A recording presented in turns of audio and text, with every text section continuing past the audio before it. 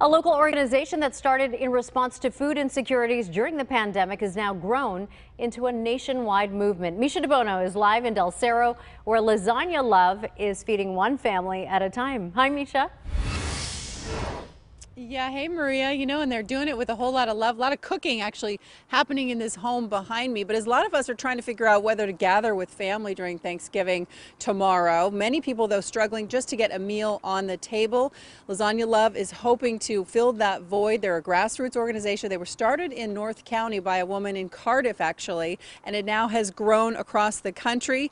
Many people who wanted to just help in some way during the pandemic. This woman, just like that, she wanted to help those who were less fortunate. She didn't really know what to do. She put a post on social media. She was quickly overwhelmed with people saying that they were having food insecurities. They couldn't feed their families. Well, she knew she was pretty good in the kitchen with lasagna. She got to work, and this grassroots idea just took off from there.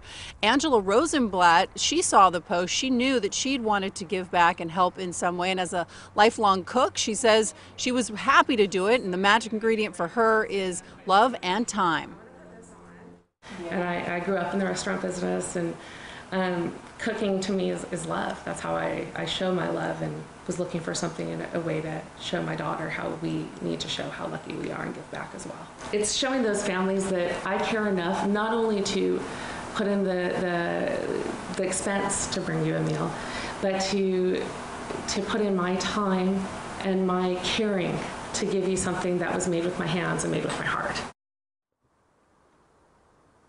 And it's also a great lesson for her daughter, Stella. She's 6 years old. She helps her in the kitchen. Her husband, Jeff, also helps her in the kitchen. And then she has a whole group of people that are helping her deliver as this thing has grown. She has made, she says, roughly 450 lasagnas since she started. That's about 20 a week.